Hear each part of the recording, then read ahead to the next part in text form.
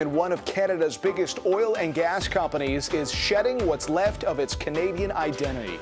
Encana Corporation, which for years has emphasized the United States as it has acquired and disposed of producing assets, says today it is redomiciling to the U.S. and renaming itself Ovintiv. The company says the move is intended to appeal to large pools of investment capital in the United States. It seems to be a clear reaction to the long-running lack of interest in Canadian energy assets on the part of global investors. It is our top-line story, and we want to get some more perspective now on how the business community is reacting. Goldy Hyder is the president and CEO of the Business Council of Canada, which just this week came out with several recommendations on how we can see a stronger Canadian economy, a more competitive economy. Goldy, thanks as always for joining us. He's in Ottawa this morning. Good to be here, John. Thanks for having me. So I do want to get into some of these recommendations because you guys have been working on these for the last year. But this issue of losing businesses to other markets has factored into the work you've been doing. What's your reaction to this news from Encana today?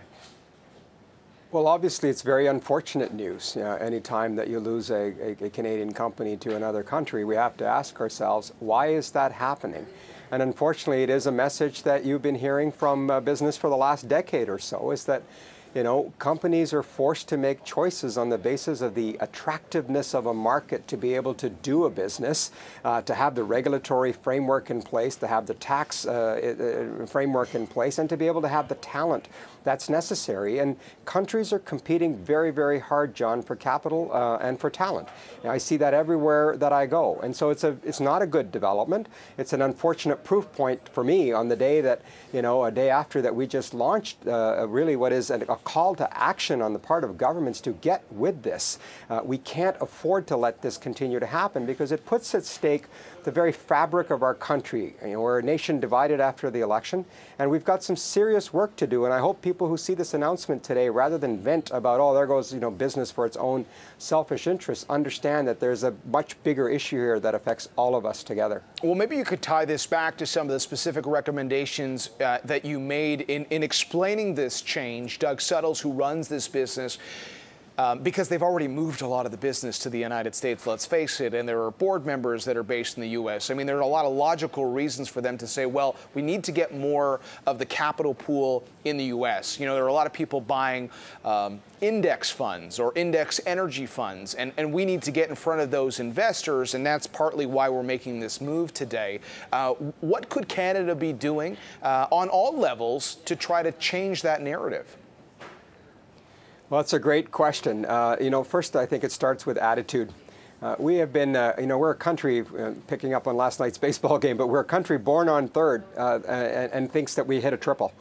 We've been very lucky. We've been very lucky with our geography, with our neighbor, and the trade that we're doing. But that's created a sense of complacency and comfort that is hurting us today as other countries are accelerating their strategies on how to grow their economies. You look at the World Economic Forum rankings or the World Bank rankings on the ease of doing business. Just in the year 2006, we were fourth in the world. As of last weekend, we are now 23rd in the world, which means at least 19 other countries have found a way to get past us. And my concern is there are probably 19 others right behind us looking at how to overtake us as well. And so policy matters. I know it's not sexy to talk about taxes and regulations and skills and immigration and our place in the world, but we really narrowed it down to 6 policy areas and have one ask. Just one ask in each one of those. And these are the ingredients that you need to bake the economy. Just like certain things bake a cake, an economy is baked by those things. And so we need to get away from that attitude of ripping down our successful, ripping down big business and dividing big business versus small and, the rich versus the poor. We have to change the way in which we think because the world is changing around us very quickly, as we saw from this morning's announcement. And certainly on the campaign trail with the federal election, you saw so many dominant themes. You saw a lot of Canadians raising their own concerns around climate change. And obviously we saw, just based on the way voting played out in Alberta, that there are many who are frustrated with policies surrounding the energy sector. I know you guys dove into that and the balancing act that might be required. What would you say about that? Well, I think the first thing that's required is an honest conversation with Canadians, because if there's one thing I do trust, it's the collective wisdom of our people. And what I think they will show you, if treated with respect and allowed to discuss and debate, and yes, disagree, is that the vast majority of Canadians recognize it is very important for Canada to be a global player in getting its resources to market. We know we do it more responsibly from an environment perspective. We know we do it more responsibly from a respect perspective to the rights of the Indigenous communities and the concern for the environment. We do it better than anybody else in the world, John, but for some reason we've allowed our agenda here to be hijacked by special interests and movements. What we're looking for is leadership from a government. I'm pleased that the TMX pipeline was purchased. It was a bold move to do so. Ultimately, what matters is, can we get it built? And we're a nation divided, and we should not underestimate the level of anger and the emotion that is overridden the West here. They certainly expressed that concern on October the 21st on Election Day. But we need to do something about it, and we need to get past the rhetoric. I think we have to be at a place to actually engage Canadians and ensure that we can get infrastructure built. Because if not, unfortunately, there'll be more announcements like the one this morning, and that's not pleasure for any of us to say. Those are my members. Doug's one of my members at Encana, and so we'd like to keep them in Canada, I assure you. So you mentioned some of these recommendations, infrastructure, the regulatory environment, this balance between natural resources and climate strategy. At the same time, though, I mean, we just had a conversation with the head of Allied Properties, which is seeing some strong demand for their new property in Calgary from the technology sector. And we've also seen this year some very strong job creation in this country. I know immigration is at the center of some of your recommendations as well. What were your conclusions there? Well, look, when it comes to an energy sector versus new sectors, it's not an either or. So we're very pleased to see that provinces and the country as a whole is doing what it can to diversify its economy. I think the superclusters are a small but anecdotal example of how we can really leverage our smarts, if you will, because one of the things that we don't have in Canada is an actual industrial policy. So I encourage governments and political parties to think about what should that be. In business, we would suggest to you that it would be wise to do two things. One, take advantage of all the natural resources that we have when they're national natural resources, not just oil and gas.